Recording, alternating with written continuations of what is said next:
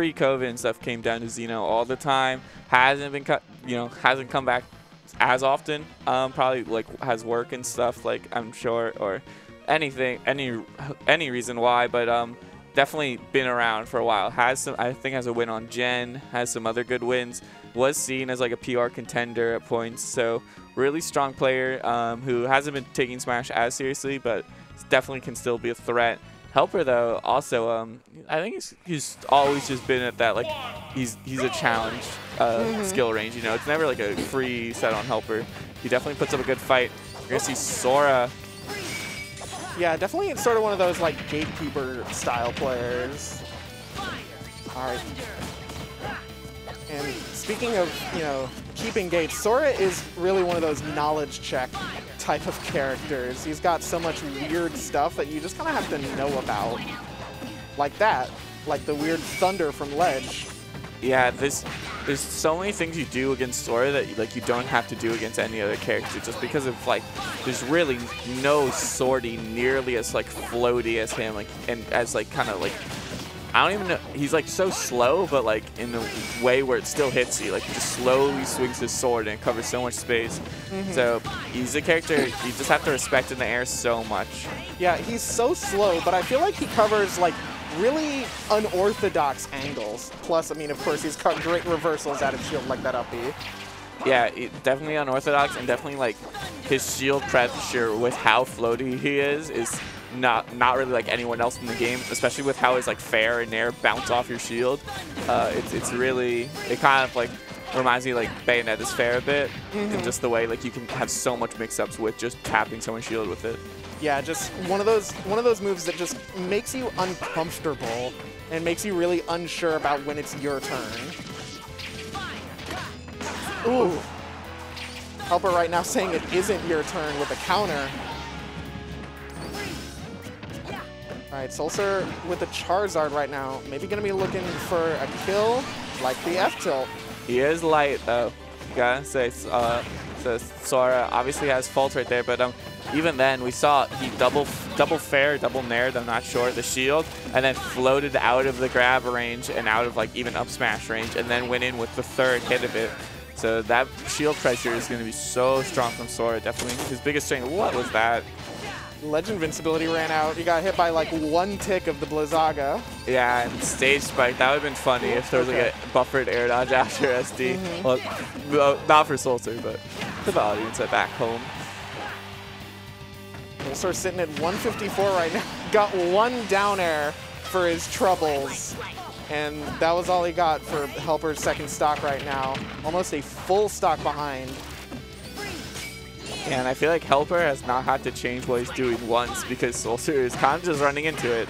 You know, like SoulSur has been jumping into this airspace that he's occupying, and he has not been dealing with these projectiles too well. He's been getting hit by a decent amount of thunders and freezes.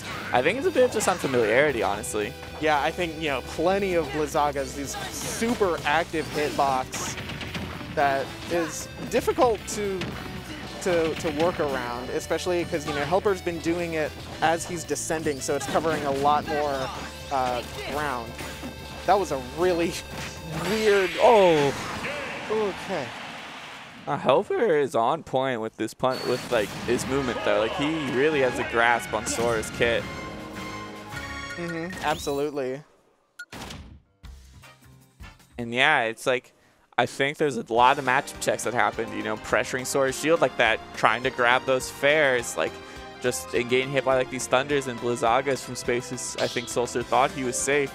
I think definitely some matchup unfamiliarity coming out, and see if he can figure it out fast enough. Yeah, especially stuff like that. That like, who's ready? I'd probably get hit with that one, I'll be honest. Oh, and then look at that, just he can nair you from such a safe space, safe distance landing, and it combos into an F smash that goes very early. Like, that is a threat of a character right there.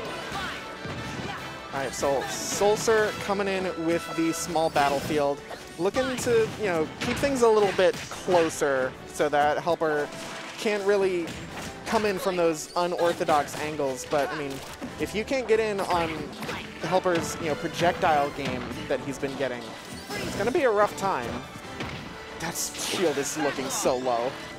Yeah, Sora also a character that can kind of plank a bit. You know, it's like he can do like a rising up air from ledge, and it's very hard to deal with. And on top of that, he just like has so much ability to stall that it's so, even if he like has to regrab, it's so ambiguous when he's going to do that, if he's even going to go on the ledge again. Really good ledge game. Yeah, I mean, especially with those projectiles. I mean, we've been talking before about how it's just the projectiles in particular have been something SoulSur has been kind of struggling with. Ooh. Is he even dead? No. Come on. You got okay. All right. I think right there, maybe if HelpR like upbeat a bit more to the left on the last one, and then like there might have been a chance, but the first side B, that sort of has to be just left or right. So it makes it so you can't just triple side B upwards. Ooh, okay. I like the use of the Pokemon switch to get out of there. And now SoulSur actually with a lead. The counter pick really helping him out. Yeah, let's see what HelpR does when he's at deficit. You know, we've never had to see him switch it up. Let's see if he can. I think using your shield pressure is going to be so important right here at deficit. You obviously, like, projectile camping is going to be a lot less strong, but if you can just mix up shield and get one opening, could be enough. I wonder if an up smash would have killed the combo there. Not quite sure. Maybe it might have been weird with the really high percentages. SoulSur trying to react to HelpR only doing the two side Bs, but wasn't quite ready. That's so difficult to react to if he's going to do the third side B on your shield. Especially on the Wi-Fi Soras. When this character first came out, the amount of times it was just the 2 or 3 side B mix up over and over. It's very tough to react to. Great aggression there by SoulSur, catching HelpR, starting to throw out the Faraga. Ooh, and that's so good, you know, because even though that Thunder looks like such a grand move, Sora can act surprisingly soon after it. All right, nice punish on the counter. HelpR off stage again. Ooh. I feel like now that SoulSur is really starting to be more aggressive with his ledge plays and not let HelpR really plank like he was, it's been really working out for him, but HelpR getting the second stock. Yeah, I like that bear from HelpR. He's kind of not been playing, he's kind of been playing back a lot, so just to go out with a bear, I feel like SoulSur was probably waiting for like a Thundaga or something, you know, not ready for an aggressive option like that. Oh, and those side Bs, I feel like that's always one of those moves that's a sign of like some tilt happening from a player. It's like Squirtle side Bing onto people. Yeah. Especially Rob side B, when Rob just start throwing random side Bs. It's a bad sign. Oh. Okay, but I mean, I think SoulSur has been using it not to just hit HelpR, but really try and make it back to center stage. With great drift by HelpR, not getting hit by the Ivy down air that time. SoulSur bringing it to last stock. Yeah, I feel like another thing about Sora, because he's so light and floaty, he does not get comboed that hard. He like kind of gets hit by like a few, and then he's out of there and flying in space, and he has so much ways he can mix up his drift. So it's tough actually, even though Sora's light, it's kind of tough to make a comeback super easily because he's a really elusive character. Surprised that upper didn't kill. Oh, big tail moments. But other side of the stage, not too worried about dying just yet. This time maybe? No. Okay, it's the third one now. That's super dead. That's the charm. 4th time's the charm. That's how it goes. You're getting countered that deep. That's it. Yes. Yeah, well, I feel like a bit of a matchup check, but I also feel like HelpR never lost composure once, you know? I feel like he was really confident he could win or will win that entire time, and it showed in his gameplay. He went for stuff, and it worked most of the time because I feel like he had no hesitation in his plays. So just really good stuff, you know? That being said, though, you know, I really feel like SoulSur was doing some really good adaptations in Game 2. It was just, you know, a case of too little too late.